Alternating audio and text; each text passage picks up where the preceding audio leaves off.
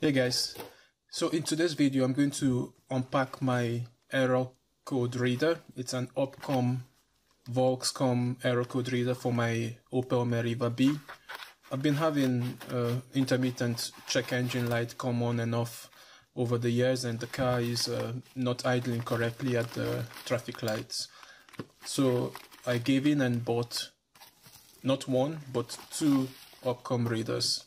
And I found out that this is a very popular product, so to limit the amount of money, the cost to me, I always buy from China two of what I need, so I sell one and mine becomes a bit cheaper. So now I see that the biggest complaint in the reviews was the breakage of the CD.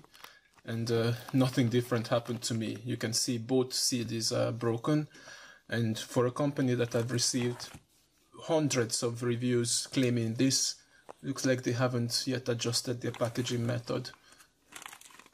But it's not too big of a problem because most of these softwares are already online downloadable. So let me keep one aside, that will go for sale. Usually, since I buy very cheap from China, the market price here in Europe should enable me to sell it for maybe 30 to 50% more at a fair price for those who don't want to wait for products arriving from China. And this way my version then becomes 50 to 30% cheaper overall in price. The product looks good. The cable looks high quality. You can see that filter magnet for data transfer cables. And I have a small OPCOM sticker, so looks like they're going to put me to work to label my own product. And you can see the broken CD. So unfortunate.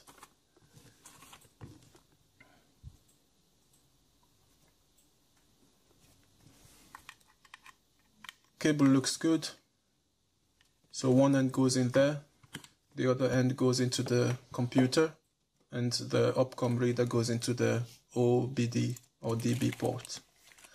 Let me just get you quickly the measurement of this cable.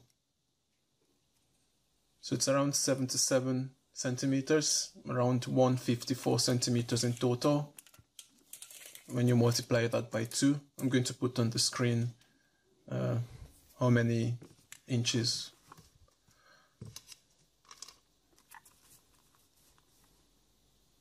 So I have a version of the firmware 1.7. This is a version that is guaranteed to work on my Opel Meriva 2011 model. Lower version firmwares only reduce the age of the car, so you get to only be able to read code from much older cars. So let's stick this on the code reader and that's it, we are in business now. Let's quickly open it up and see if it's true the chip that the company claims it should be.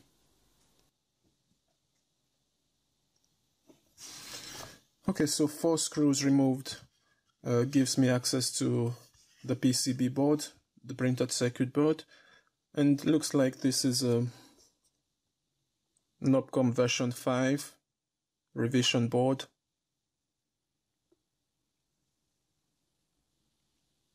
Okay, you can see OPCOM 5. And this is a single-sided board, meaning all the components are up here at the front. Let me get you in very close and let's see if this is the good programmable chip. So, with my spectacle,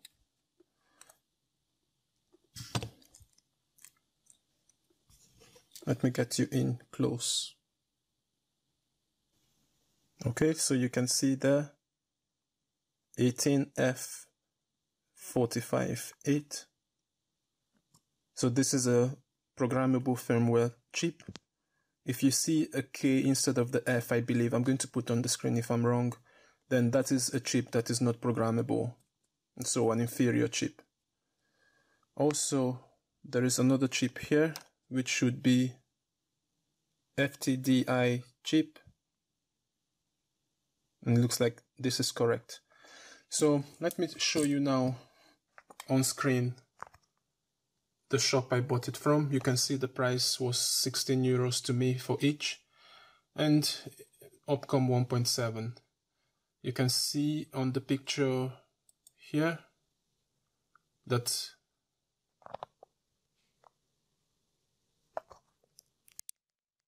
it claims to be the PIC18f458, and that is the exact chip that we got, the FTDI chip also. So looks like this is a chip that can be programmable to higher firmware versions. 1.7 is the one I have at the moment, and I believe higher firmware versions will enable you to do much more complicated stuff with your car's electronic system. So the store I bought it from is Autotop Store, and it arrived in just 1 week. You can see from the tracking here. It was shipped on the 24th, and it arrived around the 30th of July, and I picked it up from the post office on the 2nd of August. So this is actually a record of speed in shipment when we're talking about AliExpress stuff. Okay guys, so next, obviously since the CD arrived broken, I emailed the seller, and it got back quickly to me with a downloadable version.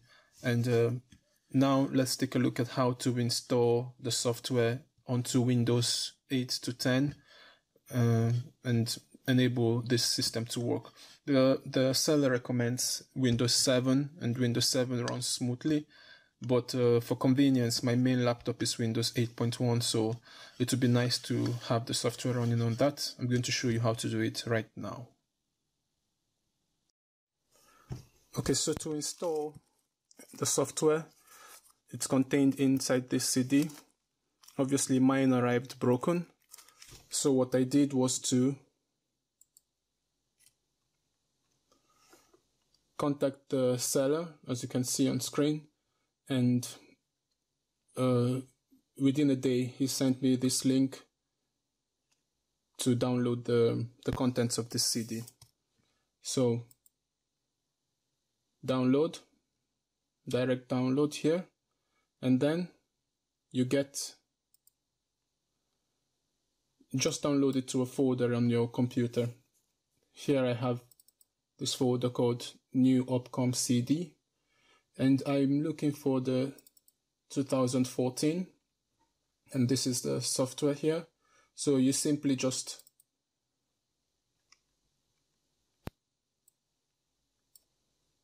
accept, and you just continue to install as any usual CD, any normal CD. So here you can browse the location where you want it installed, and then you install. But I'm not going to press this because I already have it installed. So I'm going to cancel that. And once it's installed, you want to navigate to the link, and then you run as administrator. You accept, and it's going to load the window here. And now you want to connect this tool itself to a USB available on your computer, because we are going to basically test that it connects and the drivers are installed. For Windows 8, Windows 10, Windows 8 upwards, the drivers are not usually easily found by this. And I'm going to link you right now to a video that shows you exactly what to do in case your drivers are not found on Windows 8. It's just a very good video, and there is no need for me to repeat that process. Anyway, once you've got this connected, using that the details in that video, then you want to go to Settings and Test Interface. And this is going to test the connection between this and the software itself. On Windows 7, this usually happens almost instantaneously, but on Windows 8 to 10, there is this time to wait. Okay, so now the test was conducted successfully. You can see the firmware version is 1.7, and that's it. This is now ready to connect to your computer, and it's ready to collect information from your car and send it to the software for analysis. So we simply close, go back, and we navigate to the Diagnostics page, which is the page that we will begin diagnostics for error codes and any other thing that you want to do with your car's electronics. So that's it, and let me just wait a second while the Diagnostics page loads. And here it is. Unfortunately, with Windows 8 upwards, it's just not very responsive, this software, but with a bit of patience, you should be able to get the info you want. So you can see that the firmware version allows diagnosis up to 2014 cars. So you could either automatically identify your car when you're in it, connected to the ODB port, or you could simply choose your car's model, your car's year and model. In my case, it's a Meriva B, but you can see a list of all the cars. So that's very interesting. Anyway, from here,